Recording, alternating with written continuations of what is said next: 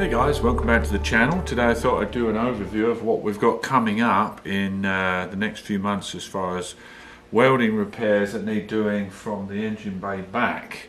As you know, my priority is to stay focused on just a few elements at a time so you don't get overwhelmed and all that stuff. So I've got my subframe on the go, the rear axle as you know, and the front engine bay.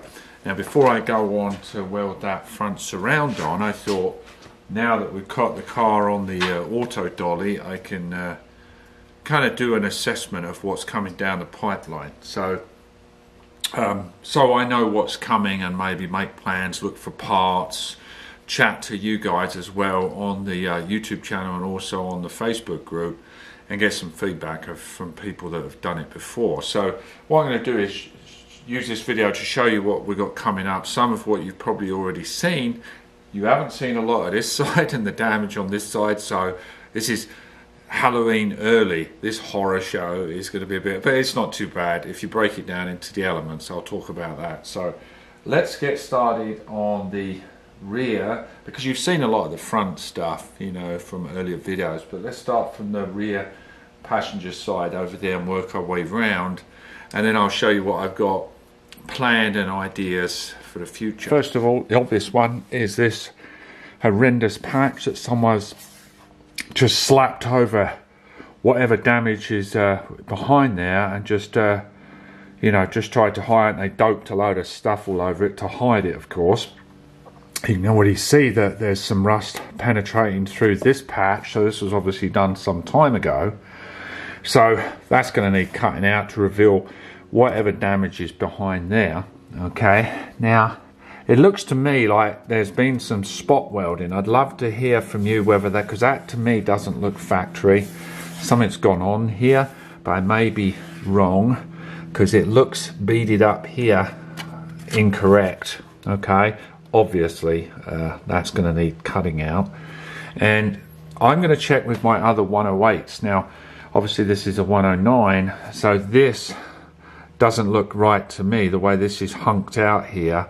I'm going to check on my other cars, like I say, but any 109 owners, if you could let me know, because obviously this needs to be corrected, this poor repair here, but I'm thinking this profile should really carry on a graceful arc there. But yeah, any feedback would be appreciated on that. Now obviously we've got our regular holes here, which is I'll have access to that once I remove this section of the rocker. Midway through the section, that's pretty good, and we've done our repair earlier on up the front there. I'm about here where there's some small holes in the floor pan that I can address. The rest of the floor pan on this side is actually in pretty good shape. Obviously we repaired the bottom of this door that was all rusted out, so once I open up here, I can replace the jacking point and all that good stuff. This is the least of my problems, this area. The under dog leg and the box section under here and underneath this is good. I've already scraped that, so I'm not going to crawl under this side. So that's that on the inner arch. On the outer, very typical damage here. Looks like this has been stressed. And there's a little corrosion back here, just a little bit underneath here. So this section obviously is going to have to be removed, corroded here. This section here is probably the worst external corrosion visible on the whole car. This small hole here, and then this missing lip here. So all of that's got to be cut out. The inner wheel arch attended to, and then this section replaced. Now I may well buy the repair sections. As you know, some of you guys, this section is available from MB Classics, and I may do that, or I might just cut that section off of my spare 108 car, and that will also give me an indicator of what's going on behind, and use any original Mercedes metal. That's what I like to do, save fabricating, and also it tells me the way it's all constructed back there, which is, you know, obviously a pinch weld of some kind here. So the inner connects to this lip. So that's that on this side. Obviously the trunk pans, both sides, I've already got those new. I've had those for some time. They've got to be welded in. The rear valance of the car right at the back where the fuel cap is, that's in perfect shape. There's nothing wrong with that, as is the trunk floor, so to speak, is in perfect condition. But what I'm going to do is take you over to the other side and show you where the real work starts. Okay, there you go. Look at that lovely mess. So you can see again right here, someone's patched in, just slapped it straight over, and that patch has just rotted away. And then this box section here has been badly repaired before, and so that's all just rotted away from itself. And it looks to me, this is very similar to the other side, so possibly on the 108, 109 model, this was cut away here, this little arch here. So I want to make sure that I get this right as it should be. And I've still got to remove some of this sealer. You can see there's another patch here, poorly done. So all of this sealer has got to come off to reveal the damage on the inner wheel arch. And let me get under the car and I'll show you all the bad stuff here. So there we go, again another poorly executed patch here. They haven't even tried to hide that really. That was all doped up with underseal. It's good here, but you can see the damage leaks to here. So this section's going to have to be all rebuilt all the way down to this brake hold down area here that's unique to the 109. The dog leg, this is in good shape, but the box section, let's see if I can get the light in here, on the inside here is gone. Okay, this is all rot. This is good, this section here, and all of this is very good and solid. So this is where the main damage of the whole car really is here. We're sure we've got rocker damage, but that's more external, so this is the more tricky area. You can see this little complicated lap joint here. This is tongued onto the box section, so I'm going to have to be cutting away a lot to get in deep to start building myself out. No good trying to do repairs on the outside when it's further deeper in. So my approach is going to see dig in far back and then build my way out of it. And luckily I've got the other cars that I can use for templates and measurements and just confirming I've got it all right. So then I'm going to move over to here in a second, show you what's going on there. So this is pretty major part of the damage on the car. The other side, as I say, is in really good shape. As we come along here we're good, and then further back to the floor pan here, that is your typical replacement panel, which isn't too bad. The inner wheel arch lip doesn't seem to be in bad shape on this side for some reason. We've got a little rot here, but obviously this outer one is going to come away to be able to get to that one. Obviously these are all brake lines and air suspension lines. This is for the rear brake here. Oops. Rear brakes here and the junction here. And these are the two remaining air lines feed up to the front. And as I said on the group site, I'm replacing all suspension, brake and fuel lines. And I think they're nickel lines, are they? Nickel copper lines, I think, which are easier to flex and more resistant to corrosion. And I'm making note of where all these brackets are, because all these brackets will get replated. Yellow chromate, new rubbers on them, and so the holes don't get filled up. I'll leave the bolts sticking out, so when the underseal and everything goes on, we don't lose them. I've removed the fuel pump shroud that was under here and clearing the decks really, so it gives me access to eventually clean all this up. Did come up on the forum on the group site about when I do get to that stage where the car's tilted on its side, that I'll be using a dry ice to get this off. Make a lot shorter work of it, do a thorough job and be easier on the old body. So rent a machine to get all this gunk off. So let's get over to the rocker, inner and outer, and show you what's going on there. Oh, well, before I go to that side, let me show you. This is the underside where the fuel tank sits, obviously. All in good shape, actually. Beam is all good. All this section is very good. Just kind of just dirty, really. So we're all just clean here. Just before I go diving underneath the car, I removed the two doors yesterday, and obviously because this is a unibody, we've got to make sure that the car stays true and doesn't get out of alignment when any of the repairs are made.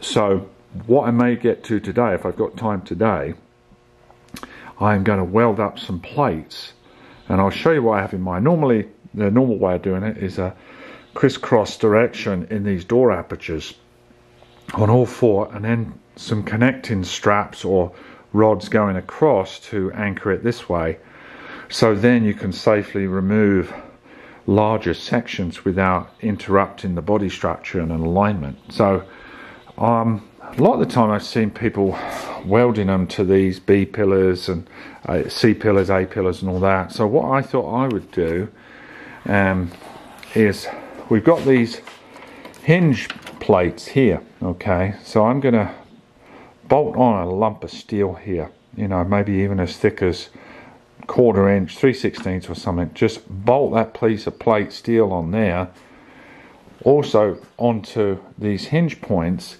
and use those bolt holes there, and so they're blank pieces of steel. Then I'll run some cross straps, probably 1 inch box section, to crisscross and reinforce these apertures so we don't get any body alignment, and then I can just weld to those pieces of steel and then not onto the bodywork, you see. And then when I go to remove them, I can just unbolt them if I need to temporarily unbolt them, and then just rebolt them back into position again. So that's my idea anyway, just to do that, and then do some cross strapping across as well before I cut any major pieces of metal out. Don't want any alignment issues. So anyway, that's that. This is the obvious damage on the outer rocker. Not too bad of a deal because I have that 108 out the front that I'm going. That's got a good rocker on this side, so I'm going to detach that and use that. And then somewhere probably towards this middle area here, I'll make the 4 inch extension panel, because obviously it's a 109, 4 inches longer. I will make an extension panel to fill that in and weld all that up.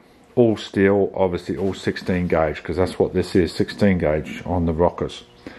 So that is that. So that will take care of basically the outer rocker problem.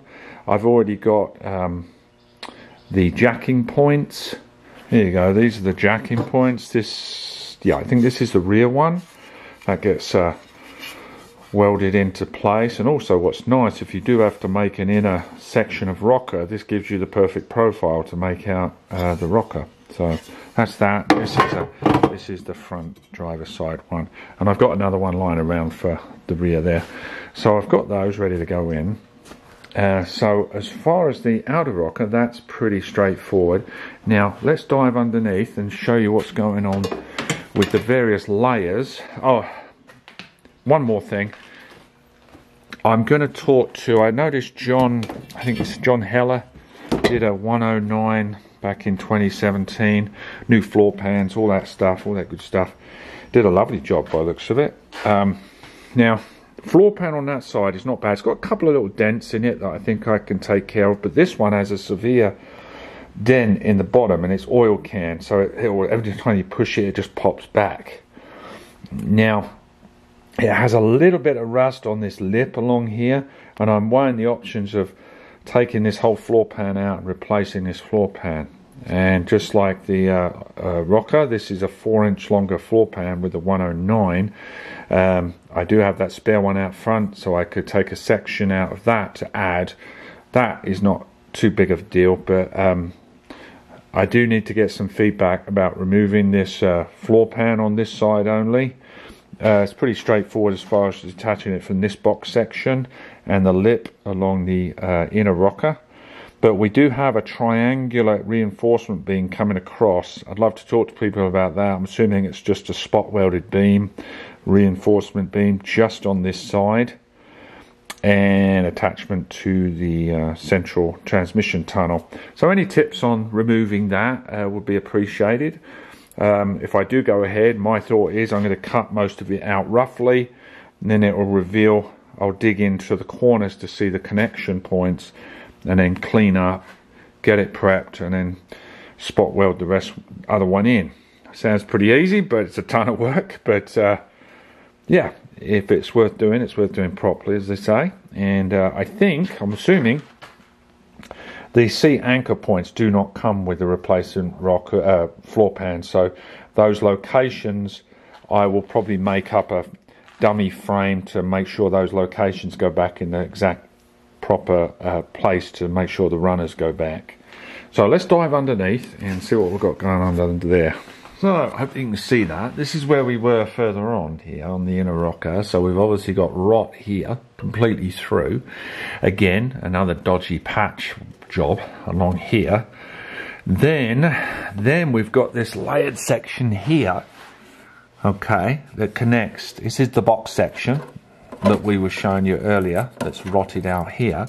So this is lapped on to the inner box section, okay, so it's a series of boxes here, okay, and then the floor pan and then a panel here. Now obviously to address all of this, okay, this is obviously the floor pan, which I'll probably end up just replacing. Once this comes out, then you can access this and then be able to repair this inner section here, okay, so the inner rocker. So we can't do any of this until we get this out. Essentially go deep and build from the inside out. It's the only logical way of doing it. It's the same with cars, it's the same with the furniture game. You can't be patching up here if you haven't taken care of the low stuff. That is the plan of action, to go in deep, get that out, and then rebuild. Lots of photographs, lots of video, and lots of reference photos from the group and other sources to make sure we're doing it correctly. And looks like this has been repaired at some point, this little guard plate here. Again, this will probably have to be fabricated or repaired and straightened out. So as we move along, you can see the inner rocker is completely shot on the lower section. The inner wall area, where my hand is inside the car, is actually in good shape. It's all of the floor of the rocker. And I cut this section out here. Okay, I just cut a slot out of the inner rocker just to give me access to sort of see how bad it was. So I cut that all the way down. And you can see some, you probably can't see from the camera angle, but you can see there's some light surface rust on the inner box section, but where the main part is the lower, where moisture is gathered. And then you can see this is the worst part of the floor, where it's torn right by the seat mount here, probably because he's bouncing down that darn muddy road and bumpy road. It's torn the steel here. And the lap joint where it laps onto the inner rocker is all rotted away. And you can see, maybe you can't see very well, but you can see how it's oil canned and bent in the lower pan here quite badly.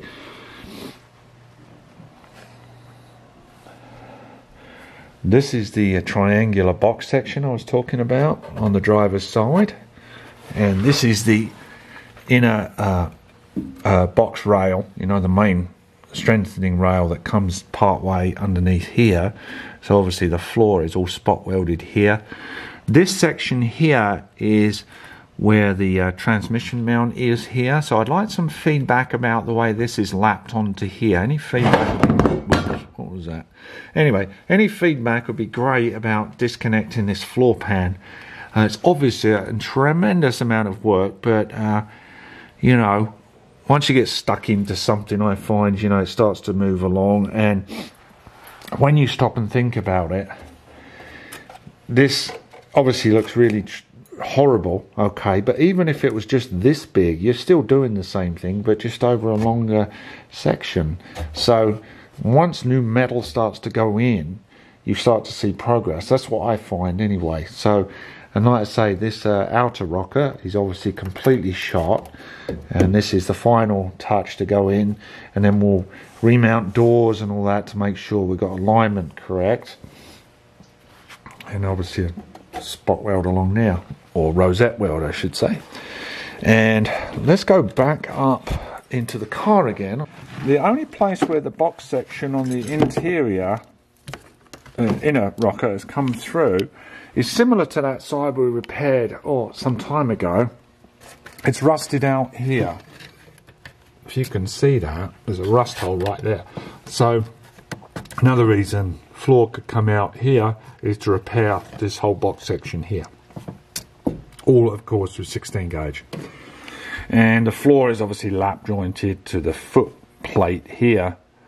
And I'm assuming it's all lap jointed all the way along the transmission tunnel.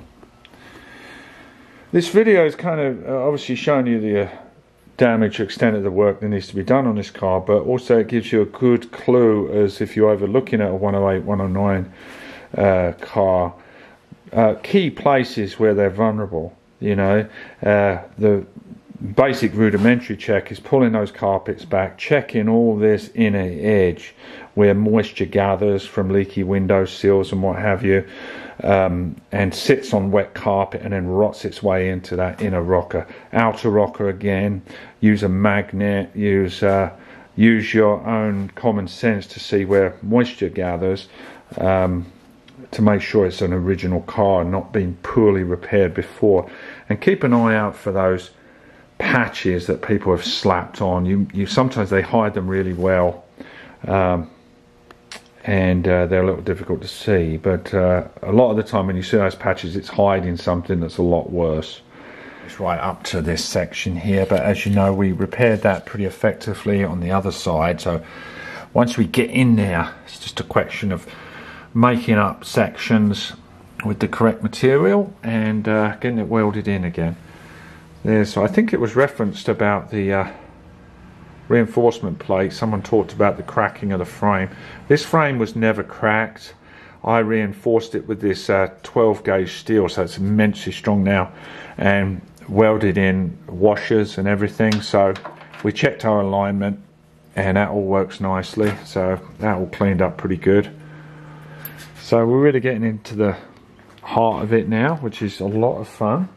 And like anything, once you first look at something, you might go, whoa, you know, you step back, but have a sit on it and think it through. Try and hit it logically, you know, step by step, to plan your approach. Don't just go tearing into things and ripping things out, because you want to save some of these old rusty parts to give you clues of how the shapes and to help you fabricate the new pieces. So don't just go cutting them out and throwing them away before you fabricate something new. That's if you can't buy new body panels from Mercedes. And these 109 outer rockers, I don't believe are no longer available actually. So luckily I've got a spare car to be able to help me with that. And then all the stuff under here is going to have to be just fabricated, and with the correct thickness of steel, all that good stuff, and proper welding techniques, and taking precautions that all the members are properly treated so they don't rust out again. And then what I was thinking, once this has got all frame coating inside it, then I'm going to inject it with you know, that oil-based stuff like wax oil as well. That will get pumped in there, making sure my drainage holes are clear, so we won't have this problem in the future. This stand has been wonderful, give me that extra 5 inches of working height. So it was my first day hitting it yesterday with on the stand, and it made it so much easier. I tell you, I can't believe how much easier it was. So if you have the inclination to make one, highly recommend that. Let me get that out of the way. Highly recommend making a stand, getting the car up as high as possible. And as far as future, to get this car tilted on its side, I haven't decided yet. I've got 2 different ideas rolling around my head to get this on its side so we can treat the floor properly, get all fuel lines, brake lines, all that stuff in. But that's for the future. Now as far as all the door hardware, let me switch to the doors now. Very typical. The door window was jammed on this side, and very, very typical. The windows get jammed up, and then it puts massive stress on these window regulators. You can see how completely twisted and gimped up this one is. I do have a spare one kicking around, so that's not too bad. Keep all the hardware together, make sure you label it, because you will forget, because this will probably not go back on for a very long time. I'm keeping all the wood aside, obviously, because I'll be repairing small things. This one's not too bad. Let me have a look. This one's got typical veneer curling like that. It's very easy to deal with. I recommend Titebond 3 glue. It gives you plenty of working time, and Titebond 3 is a waterproof glue, and just some tape to pull that back in. You might want to soften this one. See, that's quite stiff there. A little water on there to soften it and train it back before you glue it back in. So yeah, it's curling off there. I caught that just in time by the looks of it. And then we'll see, I'll show you all that finishing stuff when I get to that stage. Obviously this door's got to be completely stripped down for prepping for paint. All of the inner channels, I won't pull it out now. Some surface rust on the bottom there that is just purely surface that I'll clean up and treat. This is the rear door. This is the area where the wires and the vacuum lines come out for the central door locking. And I noticed some rust damage here. Some moisture has got trapped here, rusted out the hole a little bit, so that will need cleaning up, and some metal welded back in there. A tiny bit of surface rust has formed right here by the seal. Okay, but overall this door is not in bad shape. Again, on the lower part of the door we've got some surface rust due to moisture getting in it. Neither of these doors had the plastic sheeting on, so someone had been here, well, they've obviously been in here to paint it blue from the original 050 white. So they took the time to do that, paint it all blue, but they never put the plastic back on, or someone had removed it at a later date from there. So I don't know if those of you in the know, you know how heavy these doors are. Heaven knows how heavy they are, but they are heavy. Let me show you one other interesting feature of the rear doors. I may have mentioned this before, but as you know, this is a 109 door, and it's 4 inches longer than the 108s, but you can see the extension plate here. See where it's spot welded here? This extension, that's the longer wheelbase car extension, you see. So you can see these fitments transferred to here for the 108 car. Here's the door switch, and this is the one for the 108 car without this extension plate in. As you can see, everything from the mount for the central door lock-in for the 108 car. So you can see they just added this piece in here. Kind of funny to see that, but you know, just a little feature. But this door is in really nice shape overall. Everything's tidy and trimmed. The clips are here for the wiring. Still got the sound deadening in there. I think that's probably original. You can see a little bit of surface rust down the bottom, but not bad. Not like that other door that we repaired some time ago. Luckily I've only got one of those to do, and hopefully the window regulator on this is good. Overall these doors are in nice shape, no dents, things of that nature. The chrome for the 109 doors is in very nice shape around the surrounds. I think one of them has a little dent in. Just thought I'd show you, this is the diaphragm for the central door locking, I believe. Yeah, this is for this door. Okay, and this is mounted, 2 screws here mounted on the inside. So this is the inside of the door. Okay, and these are the inlet and outlet for the vacuum. And it's just a simple diaphragm this way and that way that operates this rod that connects up to the switch at the top, you know, the little pull switch. And then there's this little ingenious little locking clip that pushes in and flips up, and then it comes pushes it up and down. And obviously these kind of things, this is the sort of thing that gets neglected over the years. Lubrication, obviously these diaphragms, it's all rubber stuff in it, so this is the part that could potentially leak and cause it not to work properly. But they're removable pretty easily. 2 screws and a little clip, and then pull the vacuum lines out, and there you go. So I thought that was kind of cool. Okay, to give you some idea of how to get the window out of here, okay. First of all, you've got these runners that run up here from the door. There's a bolt on the end here, and then a small bolt right above the door handle there that loosens that one up, okay. And then what I did, I removed the little rubber strip here, this kind of cloth felt covered strip from the here, okay. Just levered those off with this clip, that comes off easy. And then this stuff in this channel, I think this is called windlace, and this is obviously got to need replacing, and this is just all trashed, you know. This pulls out of the channel, okay, and this is the full length of it, this giant big thing here, okay. It's a little longer because there's still some left on that channel there. Right, now we can get that runner out of there. So this is how this is mounted in there, right? So what I'm going to do is I'm going to measure this windlace stuff and see how much we're going to need of that stuff. And believe it or not,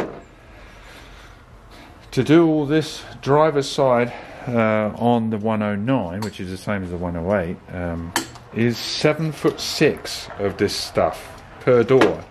So nearly 8 foot a door, which is more than what you'd expect. But so anyway, so that is good reference for me in the video as well when I come to order it. Another thing I want to show you before I go, this is the mechanism for the quarter lights on the front door here.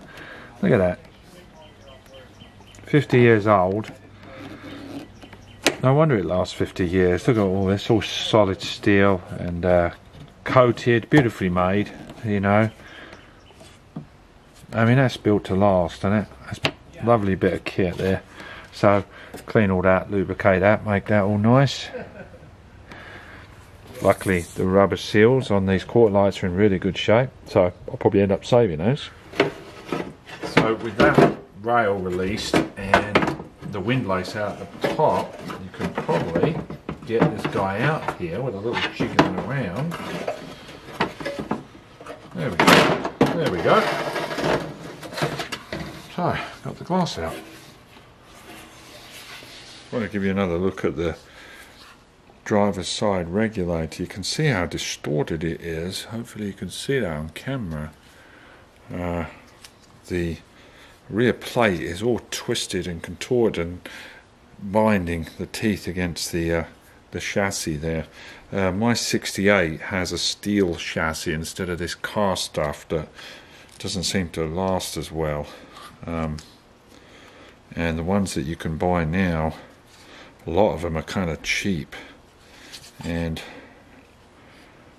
this is all stressed as well. This locator thing, this arm here, really bent and twisted, so you can see without proper lubrication it puts a ton of stress on there. So I'm surprised this hasn't shattered.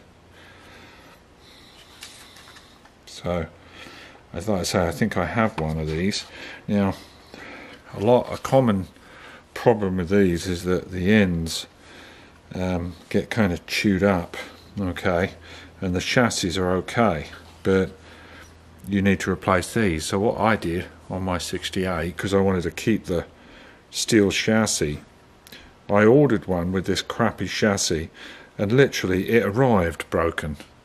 But it didn't matter to me because I busted this off and I drilled out this and reattached this section and the arm to my steel chassis with a series of, you know, I had to tap it out and put some thread locker on and some washers, and it's worked for the last 8 years flawlessly. So I just scavenged the gear assembly off of one of those later ones. This plate could come off and gears in there need lubricating, but that's for another day.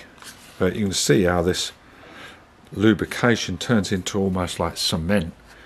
So something you might want to do next time you have your door panels off is clean all this off with, say, a WD-40 or a brake cleaner, and then reapply some grease, and then it'll be good for another many years. Those of you wanting to replace the door seals on these old doors, just from my experience, when I first got my, well, not first, but when I went back to buying a 108 back in 2014, I've had them on and off since the early 90s. when I first bought the car, my brown roof 108, my 4.5 needed a new door seal on the driver's side, and it was really ignorance on my part, so I tried some of those different door seals from, I think, Turkey or something. I tell you, don't waste your money. That, honestly, you might as well just take $200 or $300 and throw it in the trash, because they're so bad. Okay, don't bother. Just buy the Mercedes rubber. It's obviously very expensive, but if you're going to keep the car for a long period of time, save up and buy the correct rubber, because honestly, it is really honestly a waste of time, and every time you open and close the door, it will irritate the hell out of you. So buy the good rubber, and that's what's going to go on here. Even if I just have to save my money and go for those, that's what I'm going to do. And so that's one thing. And also it goes for the obviously engine mounts, things of that nature. I had a similar experience with my this one out here, this 6-cylinder, when I was first back into it. Let me go over it. When I was first back into it, I bought engine mounts because I was ignorant to it, you know. I'd come back in 2014, I thought, oh, I need engine mounts, so I bought the ones Mile, I think they are. I believe it's Mile. And great for a few years, but that was in 2016 I replaced them. What are we, 22 now? They need redoing again. Total waste of money. So you're better off spending the extra, get the proper Mercedes ones. There are obviously things you can save money on, you know, like, you know, go with Zimmerman rotors or something like that, and different pads and things of that nature. But some of the rubber stuff especially, or all of the rubber stuff, don't waste your money with the other crap. That's my 2 penneth anyway. Doesn't it look nice without those overriders on? Anyway, well, there's a first for everything here. So I was taking the center console out, and look at that. That's a snake skin shedding underneath the console. Little baby snake of some kind. So there you go. Here he is. How's it going, man? What are you doing? Nothing. Doing a little work on the Jeep. What are you up to? I'm doing some more videos on the Merc. Oh yeah. Just cleaning up the bottom, welding it? No, it's because you can see we've got it on the cart now. So just having a little tidy up, just cleaning up underneath, just shooting video. Show how easy it is to work with a dolly, basically. Oh, nice. What specifically? Well, all the access on these, you know, with the dolly like that, and because I've got a load of work to do on the side, haven't I? Yeah, that's cool. That's cool. It's a very I see where you're headed with it, but it's a very it's targeted for a very specific audience. It's only for Mercedes. Well, yeah, it's a Mercedes channel, isn't it? I mean, it just seems like you got blinders on, but you know, it's not my channel. Bullshit. No, Will. Honestly though, if you can weld a Mercedes, right? Because these are pretty, you know, well, I wouldn't say overly complicated, but fairly complicated to weld up. If you can weld a Mercedes up and do it factory and do it right, you can weld any shit up, can't you? Zoom in up. Any shit up. So what are you doing here today, Will? Actually, I'm doing a little metal fabrication myself. Come on, you got to show us. So anyway, all right, so that's it with the Mercedes today. We're going to go and have a look at what Will's been up with America's finest. Okay, so the steering column, excuse me, the steering arm was loose inside the column. Okay. A little bracket came loose. How long have you been here? 2.5 days. 2.5 days, okay. And now I've lost. Here's a Sprite can that I cut up. Only quality here. Listen, it's all or nothing. This is American made, baby. Okay. So we lost this little. There's a connector here, right? Yeah. Now, mind you, I had this tore apart down to here to where it's just the knuckle, just for this to actuate properly. Nice action. Yeah, look at that, straight from the factory, boys. Is this? Hey, easy. It is, man. Okay. Yeah. So, look, our ignitions. We're. So, anyways, here's the pin that we have lost. Oh, okay. It's for the blinker. So I figured, what better to use? I'm gonna quad layer a Sprite can that's been cut up. Okay. And then we're gonna custom fabricate it to fit in this little channel. I get your face in because you seem proud about that. I don't know what else to do. Okay. You know, not everybody has. Not everybody has the luxury of working on a Mercedes, John. No, that's true. Some of us peasants are just down here, you know, feeding. Exactly. Exactly. Oh, 70 mile an hour. Can you get that fast, or? No, she does 50 smoothly. Oh no, that's the RPM, isn't it? Sorry. 100. 100. She still only does 50 smoothly. Really? Yeah. Really? Yeah. Oh, but look at this. We got an auxiliary switch for the lights. Right. One of the mounting brackets is broken, but hey. Okay. Okay. All right. Well, this is awesome. Mullet grease? Mullet grease, yeah. You do it right, you know. Or go home, eh?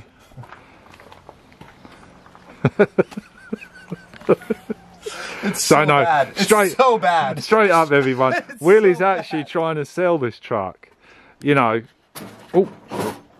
He's actually trying to sell this truck, aren't you, Will? Hey, you know, she made it 2,886 miles without a hiccup. From Vermont? From Vermont to California. Yeah, not bad, eh? Not bad. It was a little drafty, wasn't it? Yeah. Do you know what I was going to tell you, right? It's funny. Hey, I was driving across the Midwest, and I couldn't, the heater's full blast. And I'm like, why the hell is it so freaking cold in here? I had 2 jackets on. The breeze that comes through right here is offensive. And then, the breeze that came through I get to Missouri, and I'm like, okay, I got to look into it. And I pick up the carpet on the floorboard, and it's Fred Flintstone right to the bottom. Yeah. I can see the freeway. There's a hole this big. That's just great. There's a bit of a draft on the driver's side, but you know. So I was actually going to say, you know, when people prepare a car for sale, yeah. You know what's a giveaway? Is that when you clean the tires like that. Do you know what I mean? You don't even need to finish that. Do you know what I mean? They look like lipstick on a pig.